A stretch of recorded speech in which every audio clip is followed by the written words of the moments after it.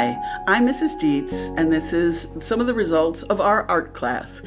Many of you may be familiar with the fact that on the first day of school, a lot of teachers do projects or papers that reflect what the child likes or dislikes.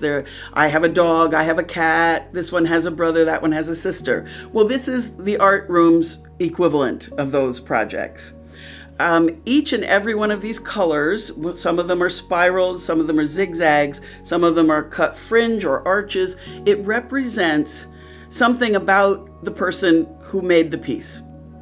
For example, this is an orange spiral. That means that this person has been on an airplane. This is a pink tab. That means they have a sister. So if you can answer all of the questions that they answered and match up all of their answers, you know exactly who made this project. They're so creative, they're so much fun. We just start with, just plain strips of paper.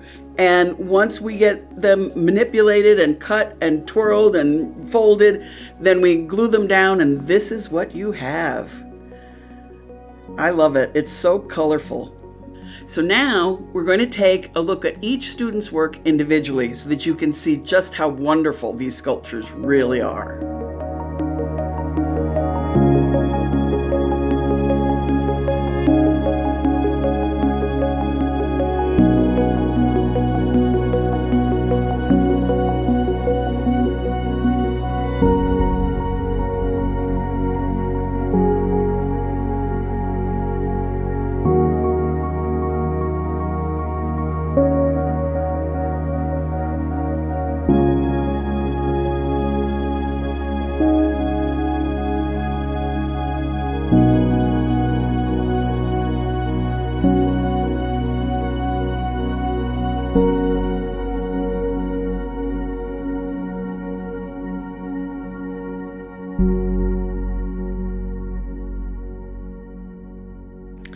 So thank you for taking the time to look at our artwork, and we will be back many more times during the year, I hope, to show you more of the creativity of our students.